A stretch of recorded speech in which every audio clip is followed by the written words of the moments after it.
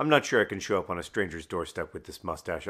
I'm gonna shave. That's better. Good morning, Hank. It's Wednesday. It's the third day of Pizzamas. Let's go to Brazil, Indiana. Somebody in Brazil, Indiana ordered some Pizzamas stuff, so I thought I would partially fill their order. And also, my book, The Anthropocene Reviewed, comes out this week in Brazil, and so, I can't go there right now because of gestures broadly, so I'm gonna go to Brazil, Indiana to celebrate. Brazil, Indiana is a small town just over an hour's drive away from my home in Indianapolis, which I suppose is a long way to go to deliver a pizzamas zine and some stickers, but whatever. It's not like I have a packed social calendar. Here comes Brazil. Okay, I have made it to Brazil, Indiana, but it turns out this person does not actually live in, like, downtown Brazil. They live 15 minutes away, so I am now going to drive to their house and then come back to Brazil. Now, this is proper Indiana. It's just corn. Okay, I'm on a dirt road, and I'm not, like, brimming with confidence that Google Maps has nailed this one. I hope this person's home. Oh, yep, somebody's coming out.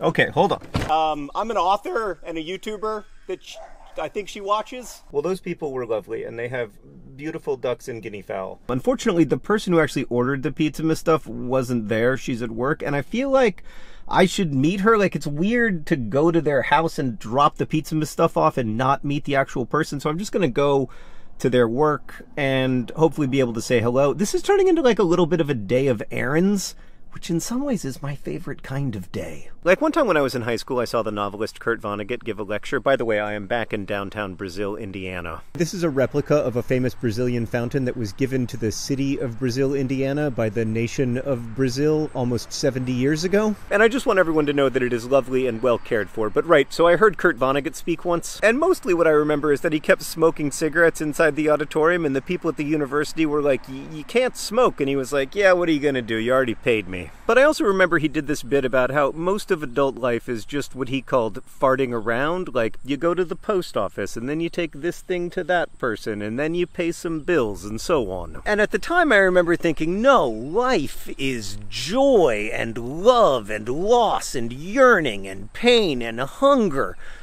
And I still think that life is those things, but it's also farting around. But now I have a clear and unambiguous mission to my day, which is to say hello to this one person who ordered Pizzamas stuff, and if the good Lord is willing and the creek don't rise, I am gonna do it. Okay, just 4.5 hours into my journey, having visited Brazil twice, but it turned out I didn't actually need to go to Brazil.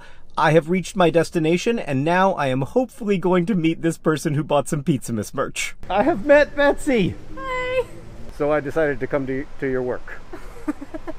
Well, thank you. Also, my wife is like, they make the best bread in Indiana, so you have to buy some. Oh, yeah, we do make really good bread. I'm back home. I did not have the day I thought I was going to have. Instead, I had a much better day. Betsy and her family are lovely, and it was so nice to be reminded that people can be so warm and generous, and the fountain in Brazil reminded me that such kindness and generosity can extend across vast expanses of time and distance. So yeah, it was just a day of farting around, the thing that high school me feared most about adulthood. But I loved it. I find myself thinking about a different Vonnegut line. I urge you, he once wrote, to please notice when you are happy and exclaim or murmur or think at some point, if this isn't nice, I don't know what is.